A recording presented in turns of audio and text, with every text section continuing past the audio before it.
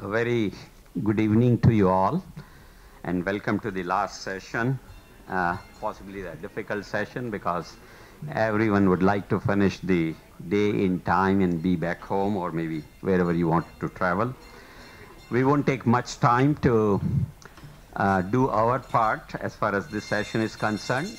Reason for that is rather simple, that we have one speaker less today, Professor Vidya, who was initially was to address all of us and moderate this session, is not going to be here, and therefore it will be only 5 of us who will be sharing our thoughts on this important theme of industry academia partnership for empowering students with real world learning.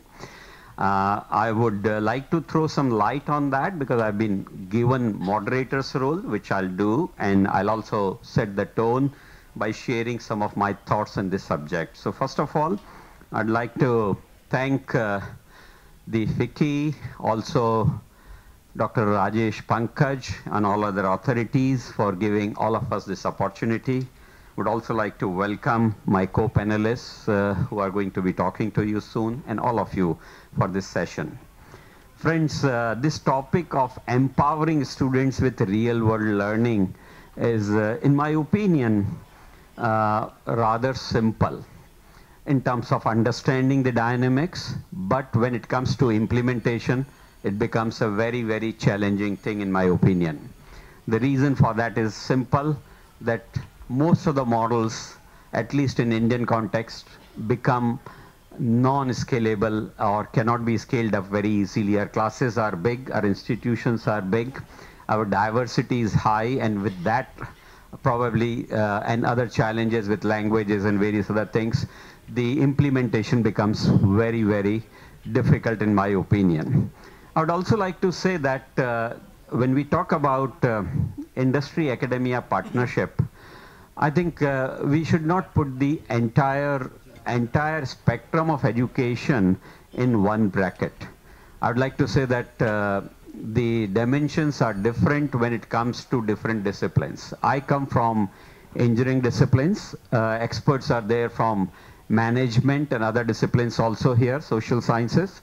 And obviously they will share their thoughts. But I would like to say that when it comes to medical education, if I'm reflecting on entire set of education, I'll say medical education, I think has a huge connect when we say the industry institute interaction, because without the hospital internships, nothing happens. And in fact, the component of internships is fairly rigorous and also high in terms of number of hours to be put.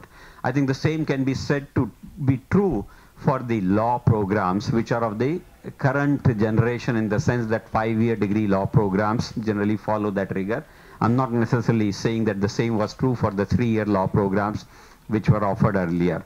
Architecture is another program where this happens very, very strongly. Hotel management even more strongly. Probably they spend half of their time in their laboratory called industry itself. Similarly, possibly you can say nursing and various other programs.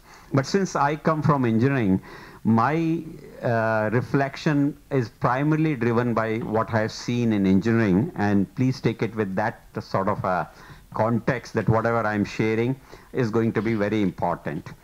There is one thing I'd like to say, because I've been attending some of the sessions from the morning, except for the first one because I arrived here late. And I must say that sometimes the industry has not understood us, sometimes we have not understood them very well. And as a result, we face lots and lots of challenges.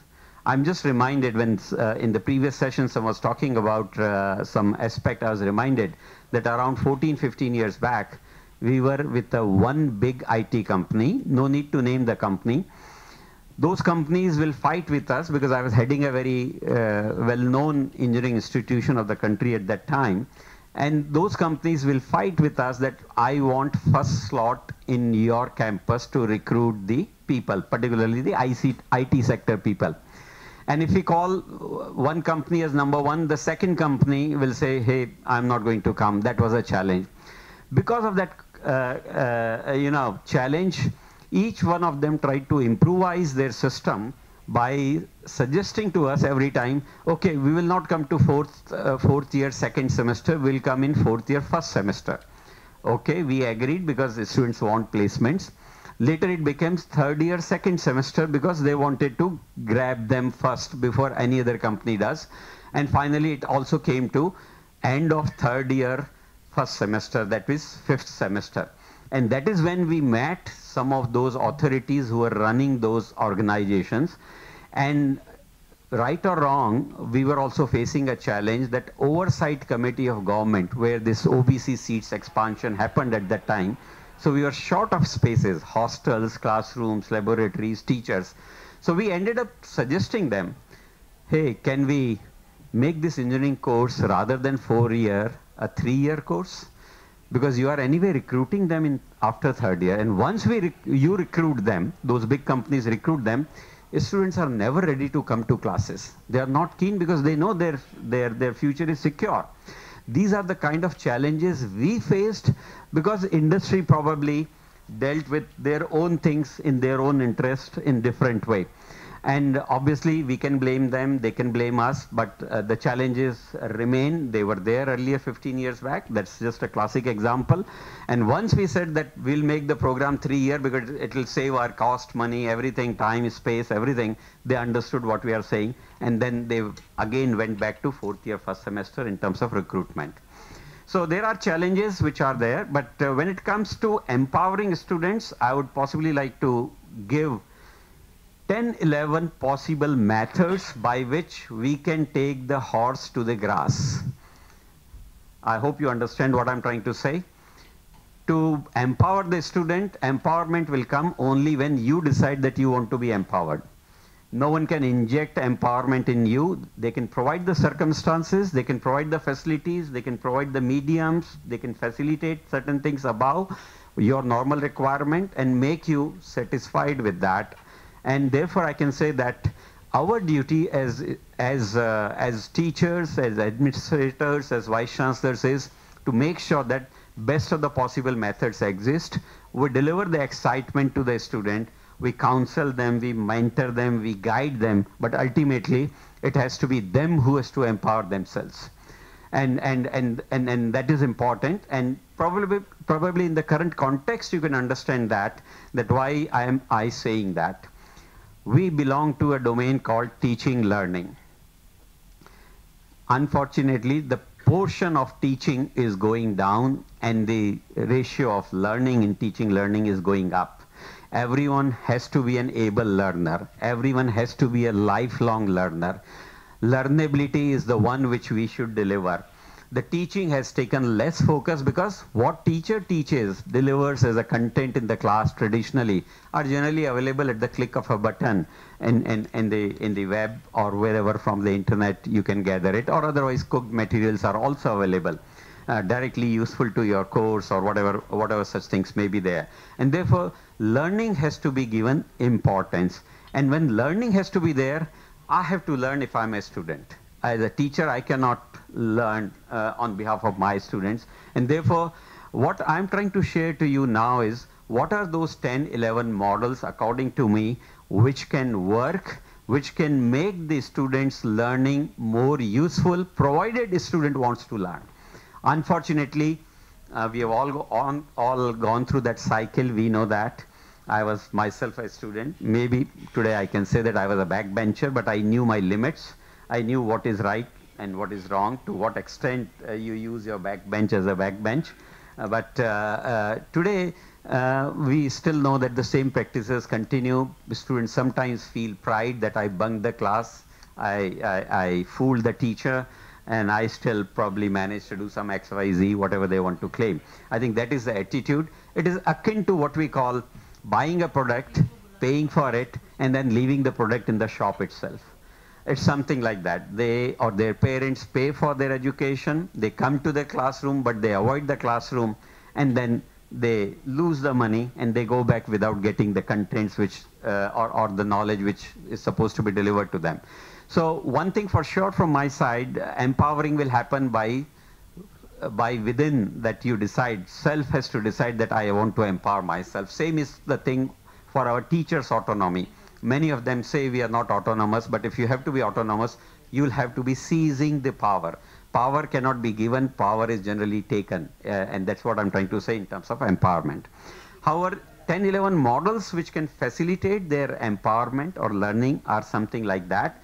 My distinguished colleagues may add something more to it, or maybe they have some models combined together, so the numbers can be 8 or numbers can be 10 or 12, doesn't matter. My first model is in this industry called education. I'm giving parlance of industry because many people talk about these, and there was a talk about profit and merging with industry and all that. And in any case, we are talking of partnership with industry. Nothing wrong with it. So in this industry, if we are talking of machinery, I think the machines are akin or equivalent to teachers, or teachers are machinery of that, because they drive the whole exercise of basically helping the students. So teachers are most important in my opinion, and everyone knows that and possibly agree with that. So there are many new models which we have created for industrial related teaching, learning, or industrial related inputs which are there. One, of course, is professor of practice. Many of you have come to know of that because UGC around 6 months came back with the direction on that. But let me tell you, this is a very fairly old concept. Some of the very rated institutions were already following it. IITs and some of the top-notch institutions of the country under a AICTE framework were using that. And by the way, something like 8-10 months back, even AICTE made such rules. I was part of that committee, so I can tell. Rules means a small set of guidelines whereby a lot of industry people can be engaged in a different model in addition to the professor of practice. So that is one. The second thing is we use a lot of industry faculty even in my current institution where I'm Vice Chancellor, Marwadi University. It's a young university. We have a lot of industry people as adjunct faculty. So that can also be there. Then we can possibly use the model of joint appointment. I know a lot of industry people have craving to deliver knowledge to the students of current generation, and we can do joint appointments so that they can divide half their time to academic institution and half to industry, something like that. And then there is a very unique model which I'll describe in the end, and with that I'll close, and that I call it FIIP, Faculty Industry Immersion Program. Someone was talking about that in the pre-lunch session, not exactly with the same name, but they were mentioning that something like that should be done. So I'll explain to you. So this is as far as the teachers with the industrial experience are concerned. A specialized one, we can do it. When it comes to laboratories, the infrastructure, we have started in most of the institutions which I have headed. I have always made it a point that I'll create industry supported lab, industry specific labs, industry problem solving labs, something like that is what we have done. And we generally, when we partner an industry, we say that you can do that either with the software or hardware, and maybe some amount of mentoring, displays, some amount of coaching, and some amount of common projects. So laboratories can be created with the support of industry. And why I'm saying that, we see a lot of industries having good equipment, but once the new standard comes, they have to test things with the new standard or manufacture things with the new standard, whereas the old one, which is still in good condition, lying there and not being used, has no meaning. We can use it at least to give a lot of insight to the students that what happens in the industry. Maybe the norm has changed slightly, the specifications has changed slightly, but the process may still remain the same. So we can acquaint them with that, and that is the beauty of this.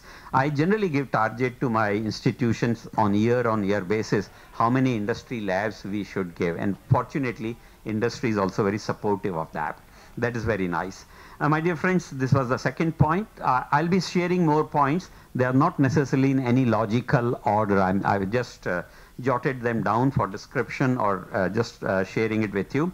So the third point happens to be the projects, the open-ended problems which are there. Industry should not mind giving a same project to 5 groups or 10 groups, or 10 groups can take it even if industry doesn't give it. And ultimately, when industry is given an open problem, all 10 can come with their different answers. Maybe some answers are common, but there may be 4 or 5 unique answers. Once they amalgamate all those things, they'll possibly get the very best unique answer. And all those 10 groups which have worked on that problem solving of what we call open problem will have a lot to learn. I think that can be a very unique method where you can call it, in a way, simple way, crowdsourcing. It's not necessarily crowdsourcing. There's not too much of bulk in that. But those who feel like solving those problems possibly can do it. So project with open-ended problems can be right. Internships, I need not say much. It's a very common practice. Unfortunately, in engineering, it's not followed with the rigor. I'm reminded of my own case when I was an intern in 1980-81. I went to a very reputed company, PSU of that time.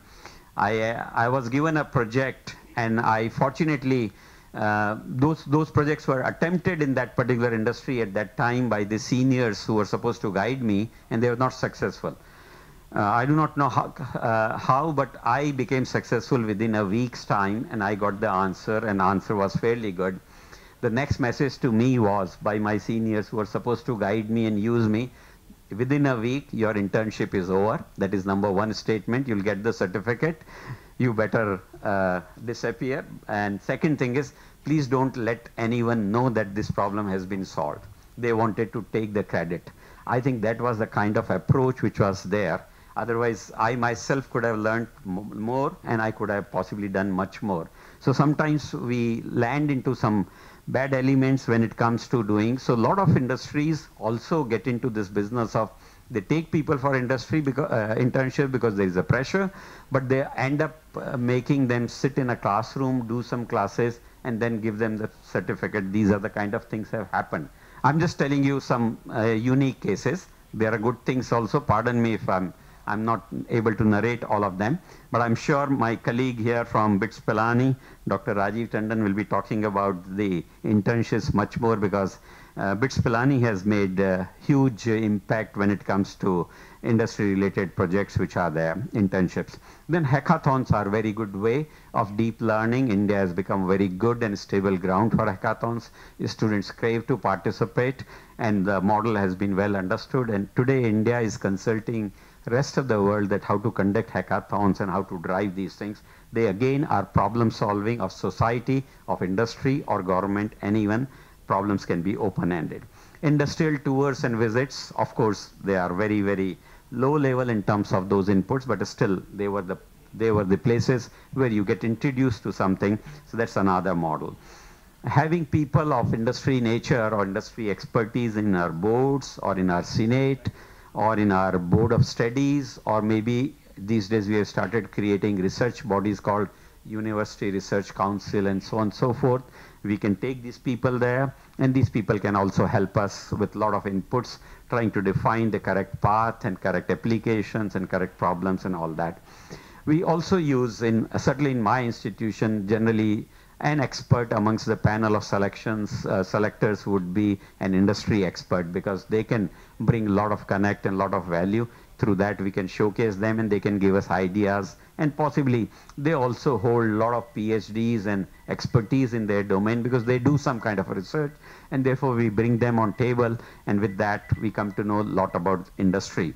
Similarly, we can do a lot of talks and expert talks, which all of us do, and it's a regular feature in almost all institutions in the country.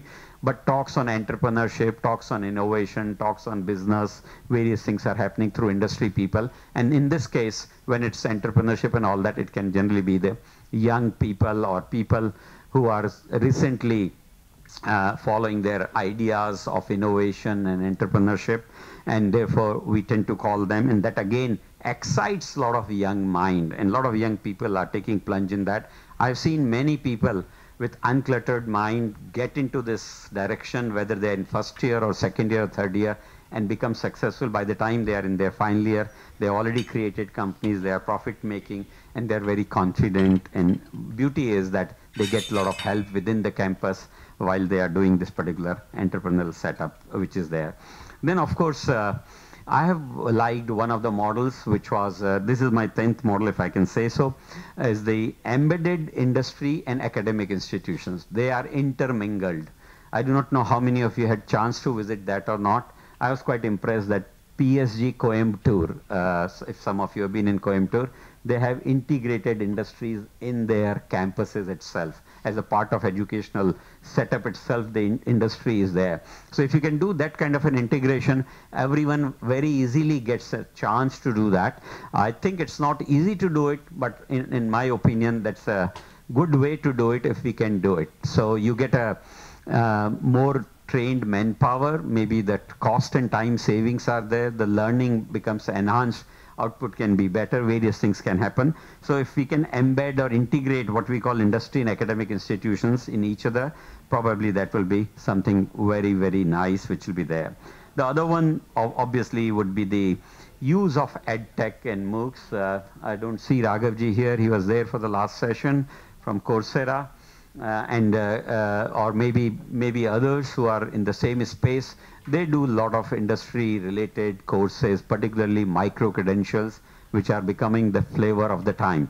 And therefore, you can see that once again, the industry inputs can be given to the students very easily. So these are some 10, 11 methods, my dear friends, through which we can, I'm repeating once again, we can take the horse to the grass. That's something important. We can say, hey, whatever you want, you use it to the best of your abilities and we'll also deliver it and you can do very well.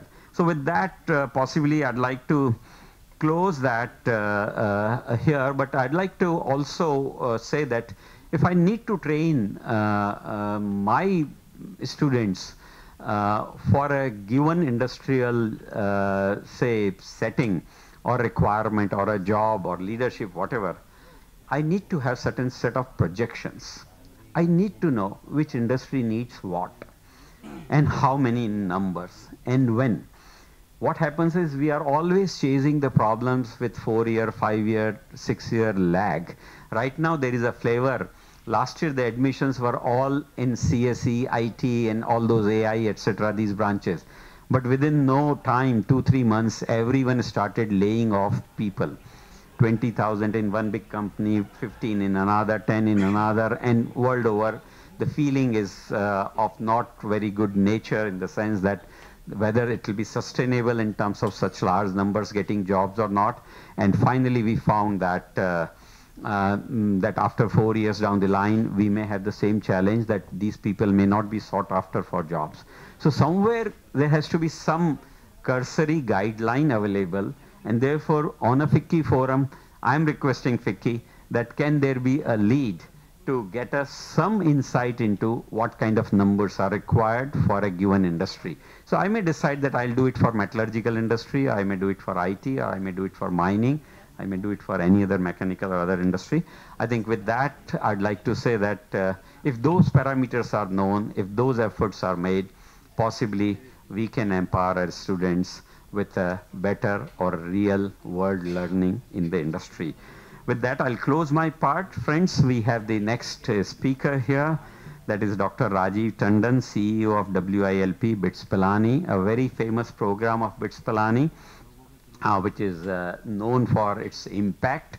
Industries love it, students love it, and it has done wonders to this thing. Many of us have thought we will be able to copy that model or copy and paste that model, whatever you can say. It never happened because they have thought of it in a very original way.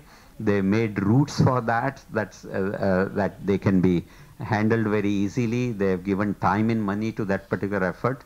So let's hear from Dr. Rajiv Tandon what he has to say. Please welcome Tandon sir. Thank you.